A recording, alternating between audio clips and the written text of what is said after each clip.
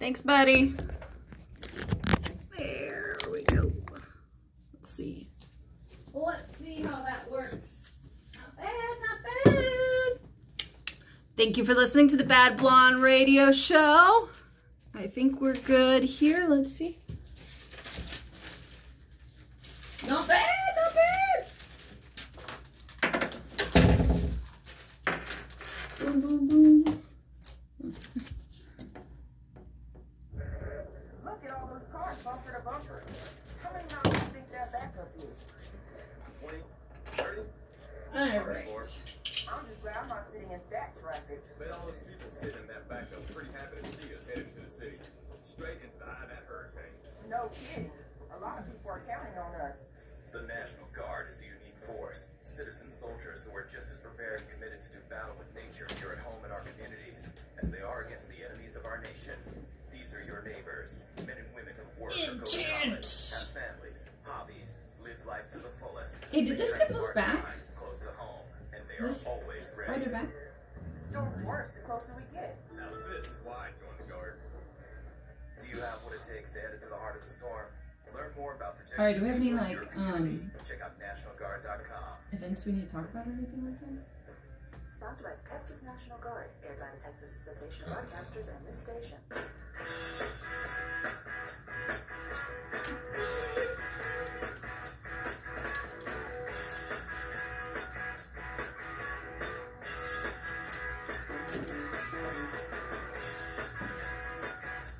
All right. Hello, my friends. You are back listening to the Bad Blonde Radio Show on News Talk KEYS 1440 AM and 98.7 FM, Corpus Christi, Texas. And today is a very, very good day. Yeah, the sun, it's glorious outside. It's a Saturday. I don't have to work. Oh, it's going to be so nice. Chad, why is it a good day for you? It's really hot still. No, it's actually not even that bad right now. I think I almost died yesterday. Were you drinking water? I was. Were you hungover from Outrageous? Because I was. I may have been, but it was just really hot. Yeah. I got the heat exhaustion. Did you really? Yeah, I did. Oh, be careful, buddy. Started seeing devils and dragons. I was on LSD also. Okay. And remember, this is 1440 keys. No, yeah. I did get I think I just worked too hard. It was really hot. Yeah. Started getting a little lightheaded. I was like, oh man. So I yeah. get some cool air for a little bit. For folks listening, Chad does work in an unair-conditioned mechanic shop, which it does get freaking hot there. You know what I mean? It really does. It is. It can get hot, and then sometimes you got to work on a hot car that comes in. Yeah. You know, oh yeah, that's a good point. Engine is just radiating heat out onto you. It really does. So yeah, you gotta be careful. I spent a lot of summers in our mechanic shop, and I can vouch for it that there's been a lot of blood, sweat, and tears. That's for sure. A lot more sweat than the tears and the blood. Well, let's recap a little bit of how awesome Outrageous was, guys. If you didn't check out the last show, I had a chair of Outrageous, Deanne Bouquet, and Amanda Horn, who does all the events at the Art Museum, on the show last Saturday, talking all about Outrageous Heels and Wheels. It was great. We had a car show, there was a fashion show, there was a drag show. It was pretty impressive. And then also headlining was Jackie Vinson. Chad, what did you think about Jackie Vinson's performance? Good, really cool. Right? We got to see her twice too. It was really cool. Yeah, we did. We checked out the. She has some really cool songs. Awesome guitar player. Very unique too. Yeah, right? Great band. And it was a lot of fun. I hadn't seen her before, just online. So we went there, and then afterwards we went to the Exchange. Checked her out, like a after show performance. Yeah, it was real personal. It was. You're basically right at the stage, so yeah. That was pretty cool. I think she's going to be going places. So. Oh yeah. Should have won that signed guitar or whatever. I know. Well, I was hoping for it. Well, today is a great day for me, because like I already said, today it's been a long week of work, and I'm so happy it's Saturday. I slept in till like 7:30, and it felt really, really good. And also why it's a good day is we are going to be talking all about the history of Triumph Motor Company, and mostly we'll be covering the TR series. I'm gonna jump a little bit into the Spitfire, but it's a beloved British sports car, and I can't wait to talk about it. People are gonna, it's really interesting too. Chad, do you want to keep texting on, who are you texting on your cell phone? Is it Chris? Chris, you can just text any questions you might have at 882-5397. Chad wasn't going to give you the text line. There's a reason. Chris, whatever you want to say, I will say online. I will say on air. No, you won't. If it, yeah, just don't include one of the 7 bad words I'm not allowed to say on air. The message I sent is, do not text in. They will block you. I won't block you. I have the power over the text line, guys. I have it up. It's live. If anybody has any questions, or also if you want to tell me what your favorite of the TR series, text it on in. Yeah, Triumph TR series. Well, should we dive in, Chad? Wait. Before, I do want to say a big thank you to the owners that took their cars to the car show at Heels and Wheels Outrageous. Really appreciate it. It added a lot to the entire experience. And I know there were a lot of people out there taking photos by their cars. It was pretty nice. Yeah, it was cool. I enjoyed it outdoors. Right? I thought it was pretty neat. And that might be their highest attendance. You know, and I guess they sell out for when they have it indoors. Do they have bands when it's indoors too? Yeah. I just think the outdoors is a lot more fun. It was. It added a lot to it. It really did. It's like being at ACL. Yeah. Which without the weed smell. I don't mind that. But at AC, they've put out the current ACL lineup, and I am pretty tempted by it. Did you see it? No, it got so expensive. I remember when you lived up there, we were going. It's like $150 for 3 days. It wasn't bad, yeah, and it also wasn't so. They didn't. This was before it got massively popular. Yeah. Now they're doing it like 2 weekends. They have to, yeah. And it just seems like it's gotten too commercialized, I guess. I don't know. Well, Austin most definitely. And what are tickets for a 3-day pass now? I don't even know. I have no idea. I didn't even look. Apparently they all sold out before I even, I'm so late on the game that they all sold out before I even knew the lineup was out. Oh well. All right, shall we start? Shall we start talking about the history of Triumph motor cars? If you want to. I need a little more enthusiasm out of that. Let's do it. Yeah, let's just go ahead and jump right in. All right, guys, so what's interesting, and also this is not unique to Triumph, but they did not start off as making cars, all right? Many automotive manufacturers did not begin by making cars. They just kind of wound up there. Triumph started off by this clever German guy, Siegfried Bettman, all right? He was importing stuff into London, England, and putting his name on it. And I'm talking stuff like bicycles, sewing machines, etc. He was putting his name on there and selling them. And then Siegfried would get acquainted with a guy named Moritz Shulte, and their partnership would be basically that was the first domino to what Triumph would be, because Moritz convinced Siegfried to use his Triumph name and create his own bicycles. And bicycles lead to motorcycles, and motorcycles sometimes lead to cars. And that's really how it happened. So another, I can't tell you how many other automotive manufacturers started off by making sewing machines. Heck, Pierce and Arrow were making Victorian bird cages, wire bird cages, before they dipped into automotives and became one of the leading American luxury vehicle company. Isn't that funny? I think back in that time, if you had the machinery to manufacture whatever, yeah, and the automobile was not as sophisticated or anything as it is now, that it wasn't. You had heads up, and the market was just starting out. So you were like, well, I can make this. I have a machinery to do that, and why don't I make a little car? Yeah, that's what I think a lot of them did. You know, and like you said, also the market was more accessible. Like you could actually, now you have to be Elon Musk, who was born into money and also had the ability. Back then you did whatever you wanted. Yeah, you were exactly. Like, I'm going to make a car, here's my car. Yeah. Now you have to go through the government, the NHTSA or whatever, and crash like 300 cars into a wall or into people.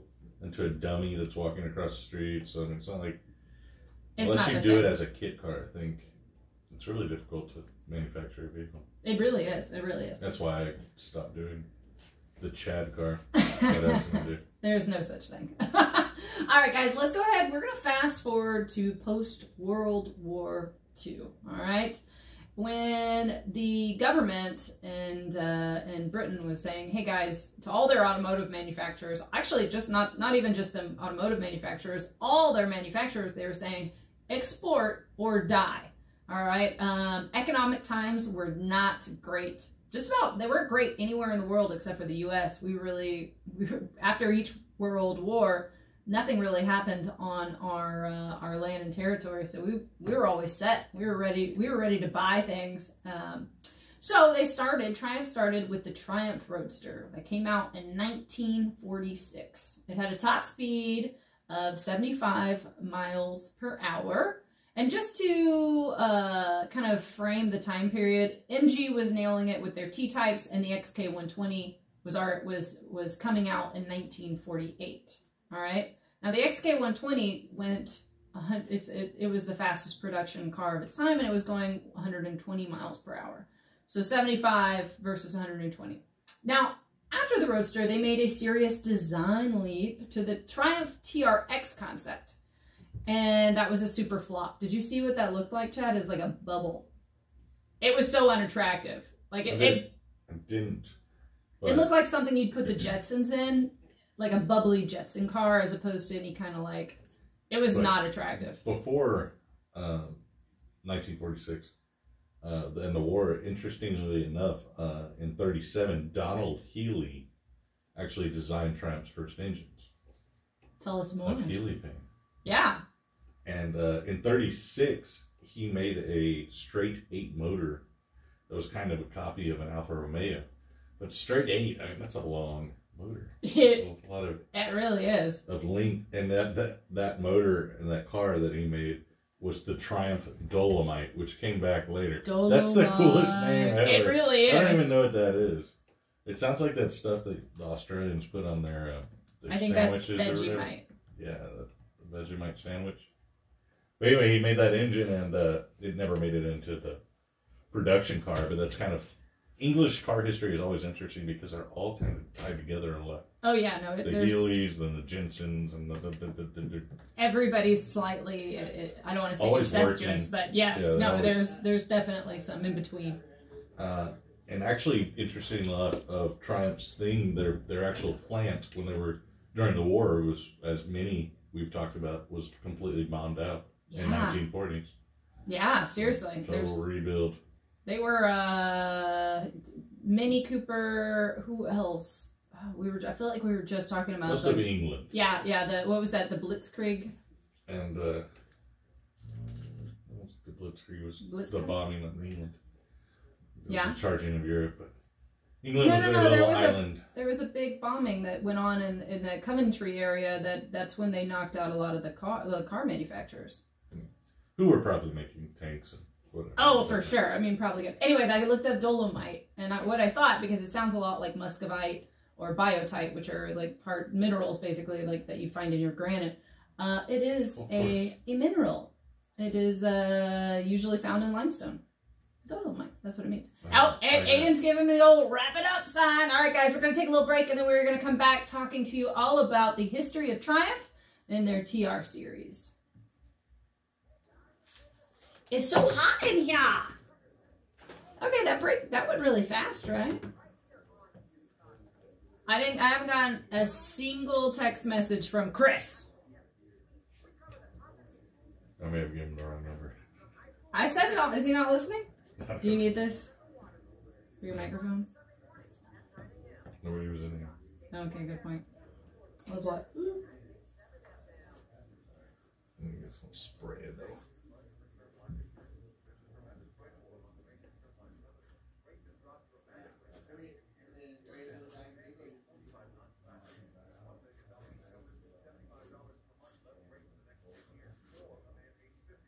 Ooh. All right. Cool. I mean, honestly, that 15 minutes went so fast. No, 45 more.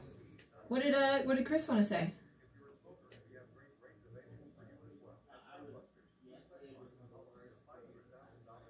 I don't know. Try something like it. Okay, I love reading like the text message line. So That's probably Chris. no. This is somebody else. That's sure. It's to Bob. It's Bob Jones. To Bob? Mm-hmm. It's somebody on here says, no one cares about an aging straight white man. They say we are not needed and to blame for everything, and you know why I am the way I am. That's the way I feel that I go on. Senile and angry. And then I assume it's Bob says, enjoy your weekend. He said, I need to know I'm needed. Is that so wrong to you? And then Bob says, not at all. I just don't think that you should allow other people to control your mood or outlook. What else is on here? Ooh. This is so fun.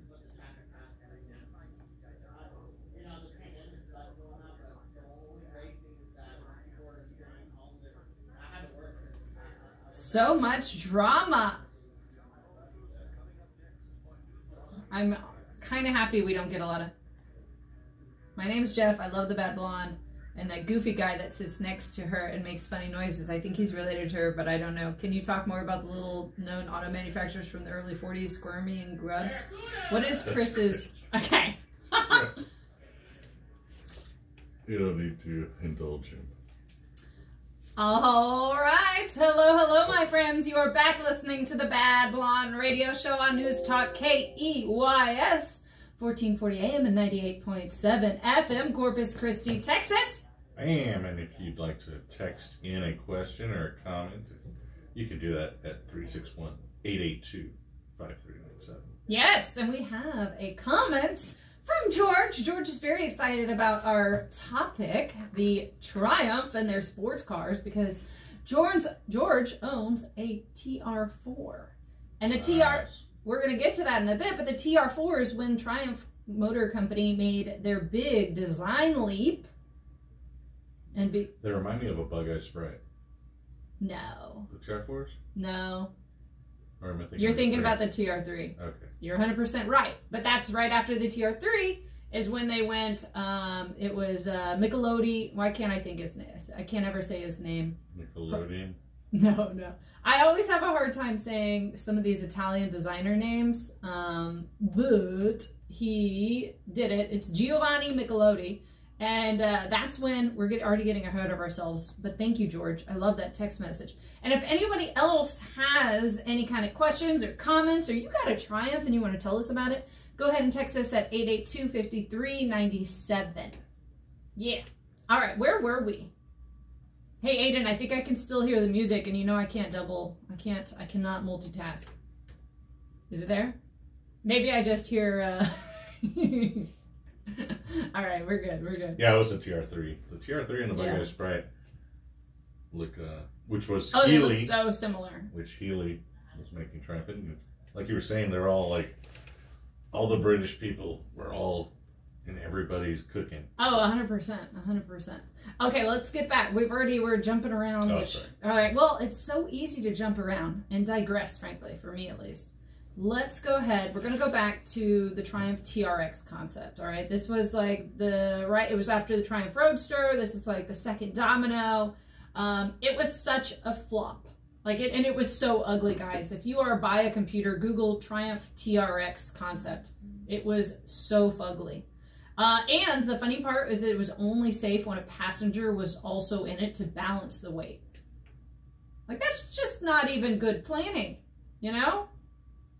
Are you good? It keeps it exciting. Yeah, okay. It is. It's ugly. Yeah, it's ugly. It is ugly. And I'm very good at finding beauty in cars, you know, or something that makes me be like, ooh, but that's just not a good looking car at all. Being able to compliment somebody on anything. Yeah, I can. I have that ability. Yeah. After this, after they totally bombed with the Triumph TRX concept car, after this, they went back to the parts bin and like jumbled around in there, and they created the Triumph 20TS. And they showed it at the 1952 Earl's Court Motor Show. It was kind of a messy little conflagration of parts, but it would become known as the first Triumph TR1, the beginning of the TR series. Dun, dun, dun. Now the funny thing is that the TR1 was test drove by Ken Richardson. He called it a low-powered death trap. That's not the best review you could get, but it's not the worst review. What is the worst review? That's a second best review would be high-powered death trap. Didn't we have another one that was called like the heat death, or what were we talking about? Oh, the hot coffin or something. And that was the beginning of this. That was a Nissan. That was like the 410 or something like that. Yeah. Yeah, you don't want that to be your first. We should do a radio, like a 15-minute segment on the worst reviews of cars, and because that would be pretty high up on there. He actually said, Ken Richardson said it was the worst car he had ever driven. Yeah, that's personal opinion. That's personal opinion. So what they did is obviously Triumph went back to the drawing board, and they decided to tune the engine, increasing the speed to over 100 miles per hour. They increased the brake size, they stiffened the chassis, they modified the suspension, and boom, they had the Triumph TR2. And it was a hit. People love the TR2. And it does look like the TR2, the TR1 and the TR2 and the TR3 look a lot like the Healy, for sure. Is it the TR3 we have in the shop, or a TR2? I don't remember. We have a 2. Okay. Yeah. Also, what was that guy's name? The editor or whatever? What do you mean? The guy who wrote the review. Oh, no, that was a test driver. Yeah. Ken Richardson. Also, after Triumph did the TR2, or the one you were talking about, yeah, they also went up and beat up Ken Richardson. No, they didn't. Yes, they did. I don't think so. That would with a Shalaga, which is an Irish fighting game. Are you being serious? Yeah, a Shalaga. I feel like you're... I'm not even kidding. I think this is a fib fest. I'm serious. That's what leprechauns carry. And that's how the Irish used to fight a lot. With wooden fighting sticks. Anyway, back to Triumph. I'm dead serious. I cannot with you, Chadwick. You sure can. I think this is a lot. If that is the case, that would be funny, and that would be like right up with the Dodge brothers beating up a lawyer outside of a saloon. I was kidding about Triumph. I wasn't kidding about the Shalaga, or however you pronounce it. Well, you learn something new every day. Anyways, the TR2 was a hit. All right, they fixed things up. Smart of them. The TR2 was one of the first cars to produce a hardtop option of fiberglass, which was quite futuristic for the time. It's also cool because you could roll with your convertible top, and then you put the hardtop in it. It's kind of like a whole new design. It really changes the car. So it 100% does. It's like a MG A's and stuff all had that, and it was kind of cool because it really did make the car look totally different. So you had 2 different cars, basically. And that is fun. Yeah. And it's not way cheaper than buying a different car. Yeah. And interestingly, the TR2 did have some initial problems with road holding, but it was fixed by implementing larger rear brakes and the addition of radial tires, which at the time, radial tires were like a brand new development coming out of Michelin. Yeah. They changed a lot in handling. Yeah, how nice is that they were like, oh, okay, well, these are some easy fixes. The TR2 did pretty well in racing, and Triumph really used this greatly to their advantage in PR and advertising. Now, in 1955, they came out with the TR3. Dun, dun, dun. Very, very inventive with their naming of these. MGT, MGD, MGD, you know what I mean? All that, like, nobody really... XK140, XK120. The XK120 was named because it went to 120 miles per hour. The Austin Healey 3000 was because it was the CC. Like, it's funny how there was never that much inventiveness And also the Nissan Z. Even BMW still follows the Yeah, right. and others. So. Exactly. Nobody. And you know what? Maybe we don't want them to get creative. Like creating new names. Cool names would be cool for cars. We don't need them to take like the Olive Garden initiative and naming their things like making up words to name their cars or anything. That's good. Hyundai's kind of going that way. Or Are Kia, they? right? Yeah, I like guess. the Telluride. Yeah. And the Santa Fe. Hyundai is like a crush on New Mexico. That's adorable. And you're right. They do. All right. So with the TR3, when they released it, they needed to continue. Why they did? Is it how is it that this 15 minutes goes so fast? Aiden's playing with the time. I know, Aiden. Are you warping? Are you speeding through time? Are you warping this? I will get back in there and I will tickle you, sir. Just kidding. Aiden had to get on the air earlier with Dotson, and I was tickling him the whole time. He handled it like a pro. All right, guys, y'all stay tuned to the Bad Blonde Radio Show. We are talking all about Triumph motor cars and their rockin' British speedsters. I meant to say roadsters on there. Talking is hard. I'm shocked at how fast this 15 minutes is going. What's Chris saying now?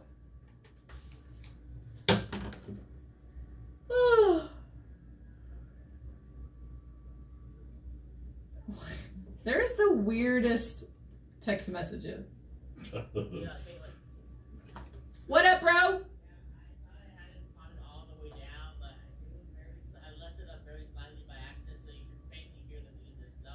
Oh no, you're totally good. Don't let it happen again, Aiden. I don't want to have to go in there.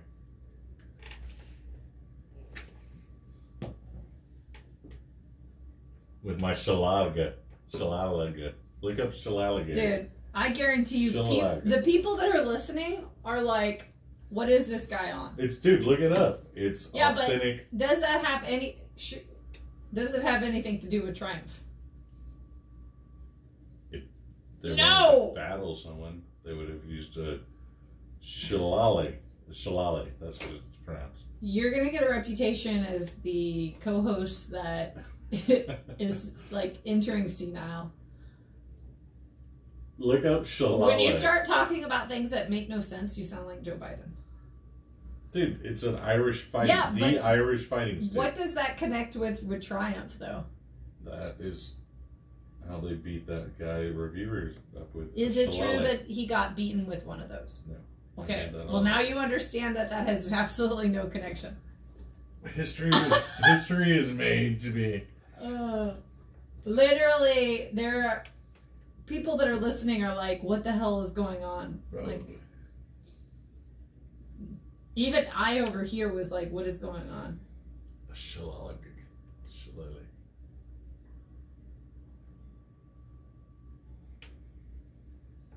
God, Bob gets some like tough messages.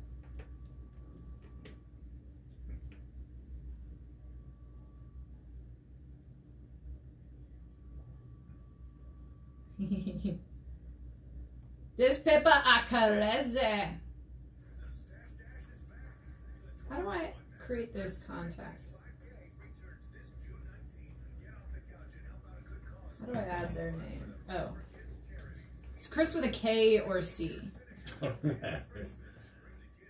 Don't make it Dude, where he. Chris doesn't know that, like, every time he texts in, it's the same. Like, it says, I put his name in, so it says, "Hi, this is Lindsay. I am a female.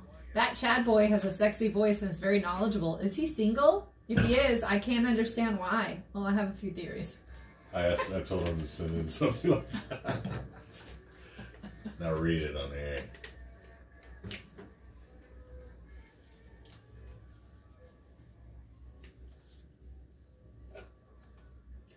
All right. Hello, my friends. We are back at the Bad Blonde Radio Show, News Talk KEYS, 1440 AM and 98.7 FM, Corpus Christi, Texas. We're on every Saturday at 10 a.m. Bright or shine or whatever. Bright or shine. Whatever that is. Cloudy or windy. I would like to thank Chris Munoz for sending in two very colorful text messages. Chris, what you don't realize is that when you text, your phone number is entered and now your name is on there too. So when you texted and said, "Hi, this is Lindsay," I knew it was Chris. I think that was Lindsay. Now, what did Lindsay have to say? We're not going to cover what Lindsay had to say. All right, guys, we're going to get back to talking about the Triumph Motor Company and mainly their TR series. We'll talk a little bit about the Spitfire, you know, they're sports cars. Okay, so back to where we left off was we were talking about the TR3, all right? Now, why they came up, they had the TR1, the TR2. The TR2 is really when it started booming. It was a hit. Consumers wanted it. They had fixed a lot of their problems. Now, why they needed to continue to update and release more Roadsters? Well, they had really tough competition for sports cars. The 50s and 60s were rocking it. The Porsche had the 356. Jaguar had now gone from the 120 to the 140. Sunbeam Alpine was out. MG had their T-Series. The 50s and 60s were a darn good time to be alive. Yeah, good time for roadster vehicles, for sure. Also, obviously, less safety regulations. That's why we had so many fun cars. Now, the interesting thing about the TR3, it was the first British car to have front disc brakes as a standard option. Just standard, actually, not even an option. Them do help, for sure. Right. And then Triumph would make this is when we would make a big design leap. Now, if you're listening but you can't quite picture what some of these cars look like, the TR1, the TR2, and the TR3 have more of like a sweeping look to it, okay? It looked like some of the early Healey's, the Sprite, right? Yeah. Yeah. And if you should Google it. You should Google it. Very good looking cars. I like them. I do. Kind of like, you know, and I can see how they were probably like, they took a look at the XK120 and they were like, well, how can we make that half the size? You know what I mean? So after the TR3, this is when Triumph would make a big design leap, all right? They would leap behind the curves of the early TRs, and with the design of Giovanni Michelotti, they would lead them into the future with the TR4. All right. Now, Michelotti was a pretty darn prolific designer at the time. He had already done a handful of Ferraris, Maseratis, and Lancia or Lancia. I always have a hard time pronouncing that. Now, right around the time of the TR4, Triumph was actually taken over by Leland Motors, and stupidly, Leland ceased any motorsport participation for Triumph. That is just not good business sense right there. Not cool, Leland. Yeah, it just wasn't, frankly, it wasn't clever, because race on Sunday, buy on Monday.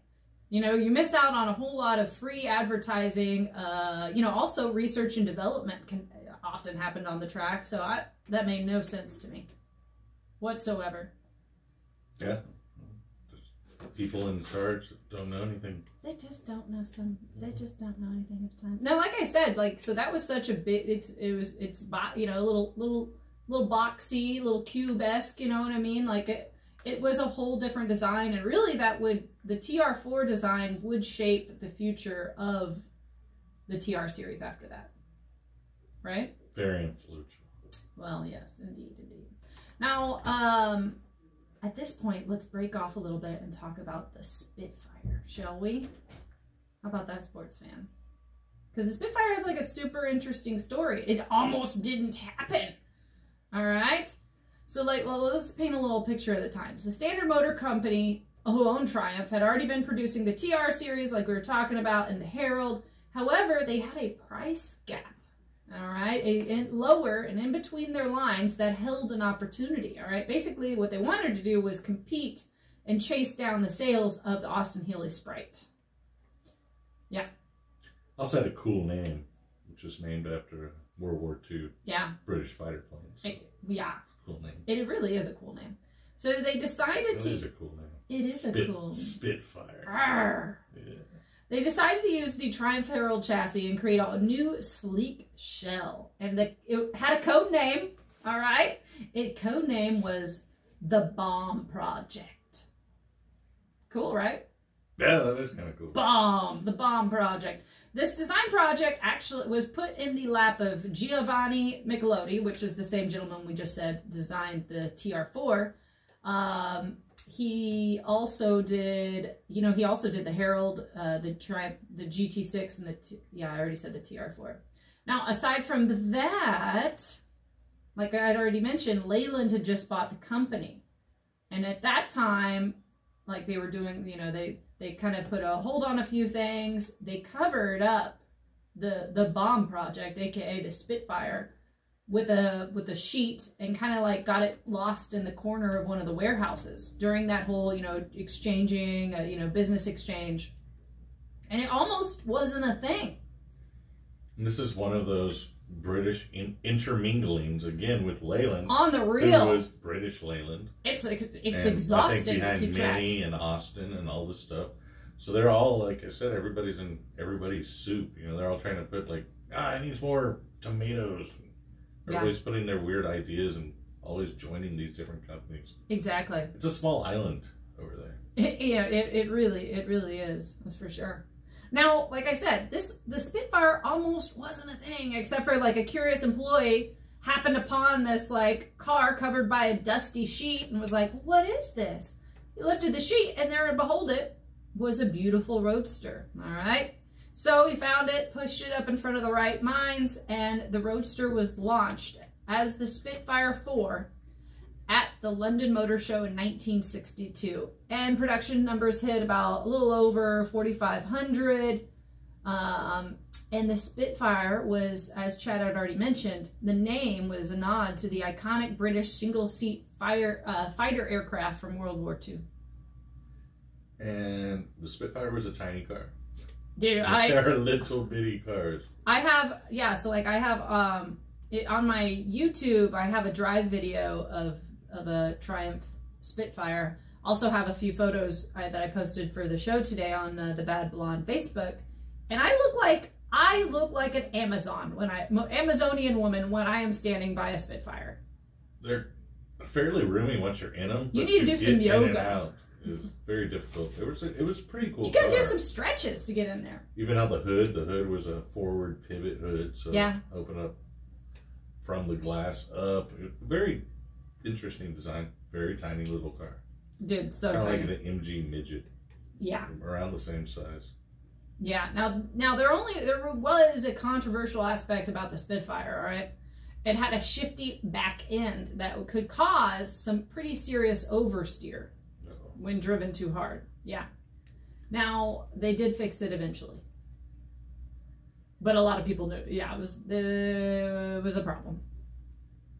A lot of those cars back in the day, I don't know if I'd really, I mean, back then I guess you didn't have a choice or the information or anything out there, but a lot of them didn't handle that great. I was going to say, there were no forums to be like, hey, heads up. My 2008 C4 handles really much better. But yeah. A lot of them, the technology just wasn't there. And they didn't handle that good. No, but it would be fixed. It would be fixed. Now, at this point, and this was also very true for a majority of British exports, or heck, German exports, you name it, 75% of the Spitfire production left the UK. 45% of the sales were coming to the USA. You know, and I think at this time also, the Austin Healey 3000 was exporting like 80%. America buys. We buy exceptionally. We were doing pretty good after World War II. Yeah. Better probably than Europe. Well, we didn't have any of our manufacturing plants bombed, and that played a big role. And we also weren't in the war as long. We kind of tried to we were kind of booming. Off. We were kind of booming afterwards, and the English probably didn't have that much money, the population-wise, so they were selling us their cars. Probably didn't want to sell it to Germany. Probably didn't want to sell them to Russia. So the only market really was North America. Yeah. All right, so in 1968, Triumph's main competitor, BMW, with the MGB and the MG Midget would find themselves all under the same roof with British Leyland. There's a theme of the Brits eating themselves here with this on their sports cars. Yeah, it's really interesting when you see it and you go into the history of Austin Healey, Austin Jensen, blah, blah, blah. They're always like combining with each other and whatever. But like the Eastern Europe they always have been like Yeah. combining and battling each other.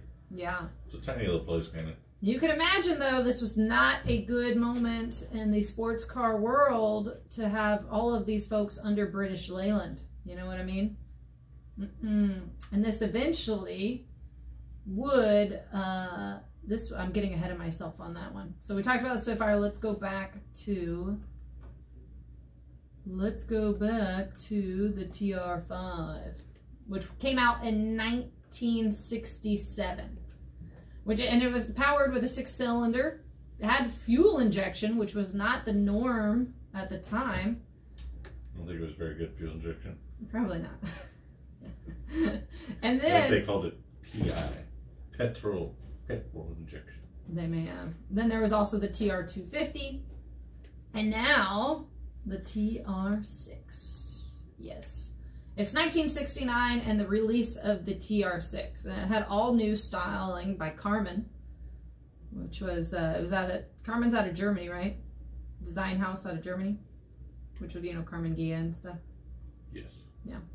All new front end and rear. And now, I'm going to be honest, so I have a very special fondness for the TR6. When we were a kid, there was a regular in our mechanic shop that it was a maroon, with maroon, like plum color, and it had a Union Jack right on the hood. Do you remember that car, Chad?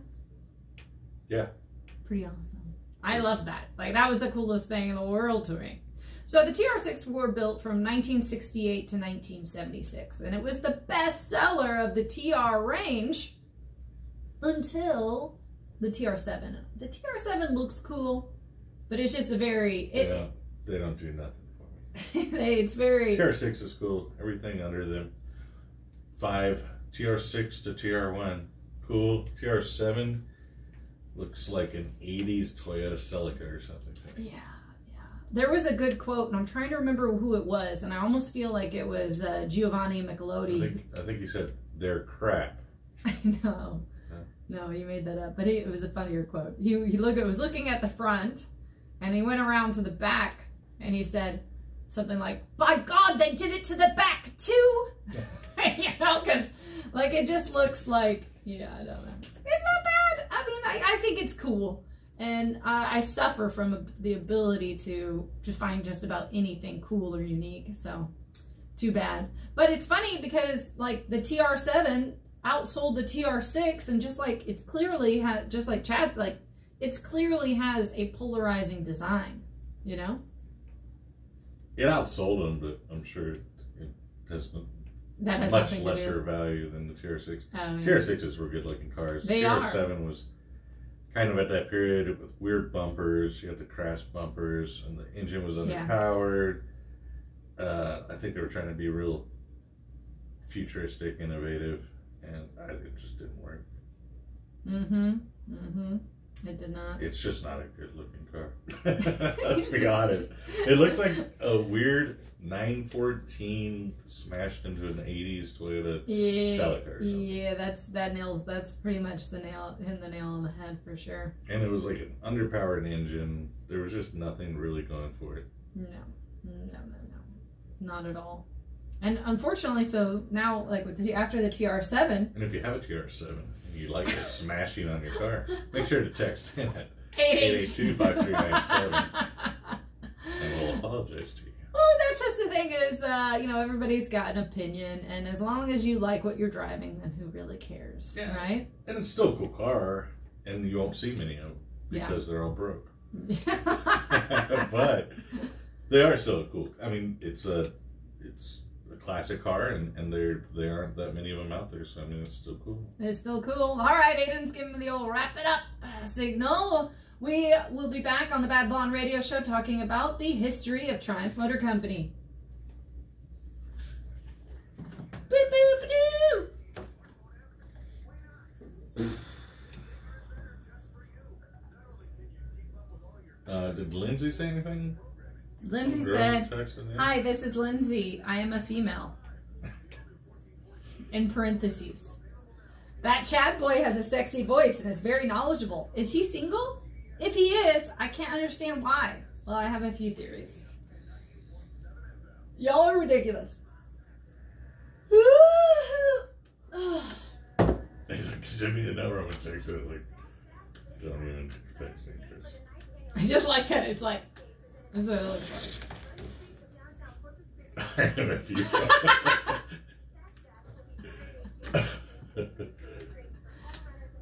Like it, I can see it's the same person. You know what I mean?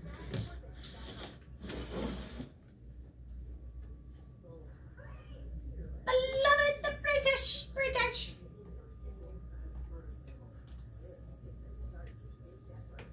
Mom.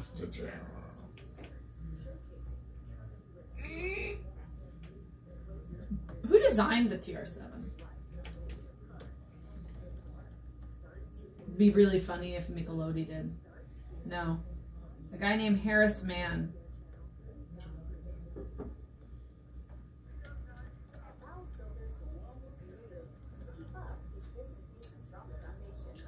It's weird. He's a British car designer. I bet all his cars look the same. Nope, that's pretty much all he did. I didn't know the MG had a Z series. They didn't make it over to the States, that's why. Oh, when I went to England, they had new MGs. Yeah. They may still be manufacturing.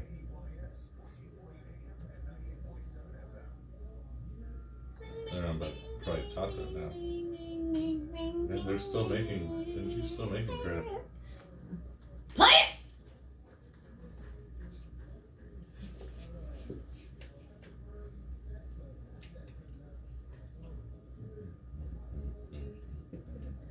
All right, hello my friends. You are back listening to the Bad Blonde Radio Show on News Talk KUIS 1440 AM and 98.7 FM, Corpus Christi, Texas. And it's been a lot of fun. I feel like this last, 30 minutes, 45 minutes has gone so fast. We're talking about the Triumph Motor Company, who has had quite an interesting past and present. And let me tell you about it if you're just now tuning in.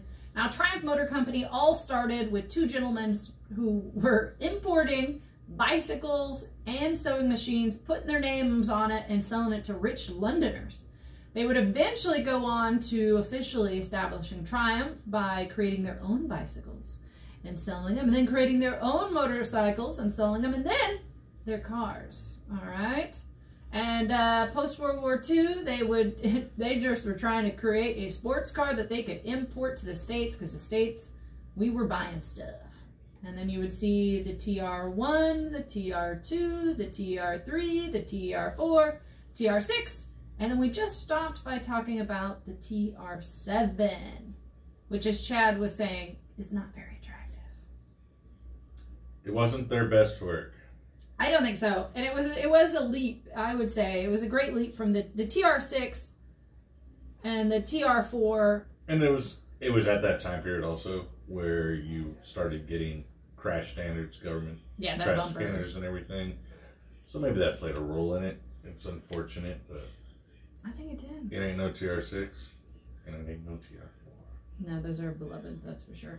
Now, I did also, at some point, I broke off from the TR series and I talked a little bit about the Spitfire because it has such a cool story. You know, the Spitfire almost wasn't a thing. They had started working on it. They called it the Bomb Project. And when Triumph was purchased by British Leyland, well, kind of got lost in a sea of factories with a sheet on top of it until a curious employee came along, took off the sheet, said, ooh, that is a good looking roadster. And then boom, that's how we ended up with it. How do you make a car and you put it in the closet somewhere? Forget about and you find it later, like, oh wow, whoa, I had this car. I have absolutely no idea, but it's what happened. It's what happened. So, one thing I do want to, you know, they had how many years was the TR series? Was that 28 years of production? I'm agreeing. Because I have no idea. I knew that you were like, her?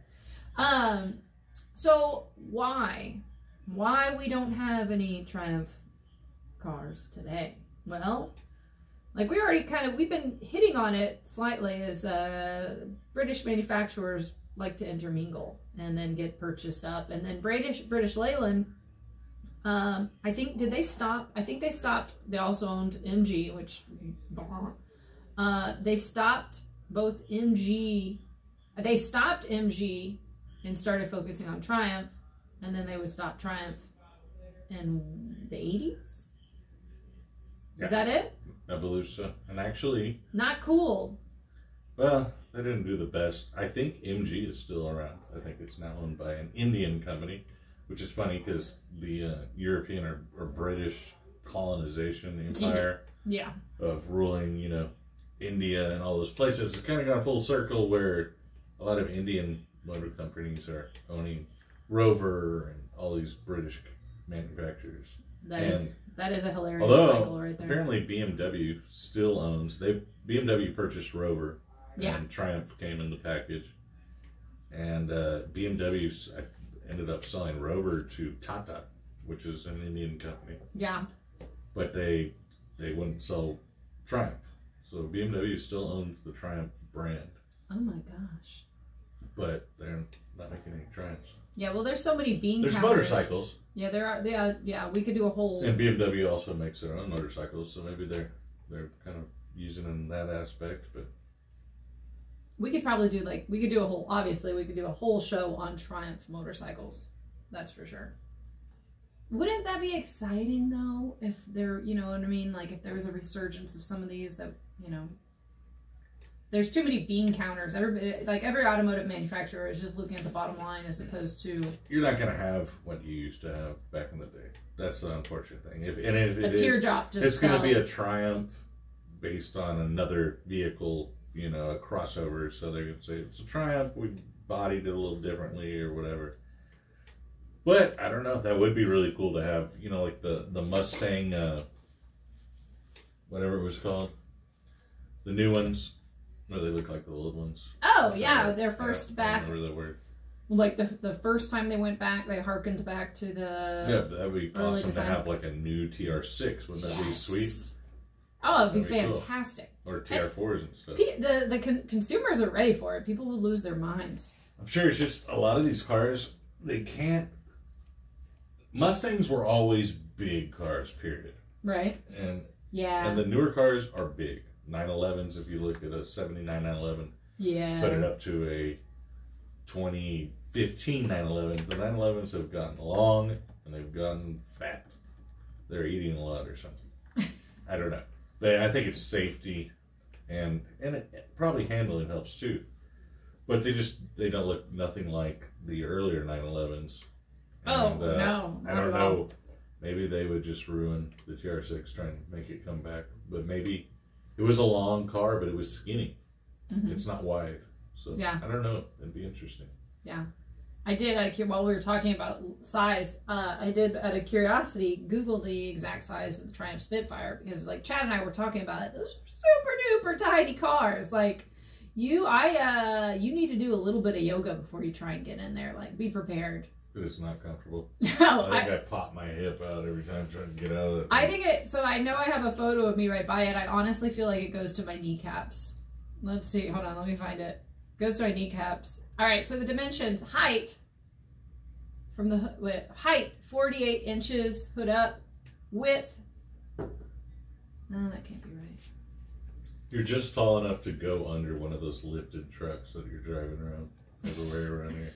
Oh my God, no. Hopefully. I tell you what, driving some of these, you know, like when I driving the Mini Cooper, or what were we driving earlier? Callie and I were driving a Speedster replica. Yeah. Cars are so big, like we were saying earlier, that driving any of these tiny cars, you feel like you're about to get smushed like a bug.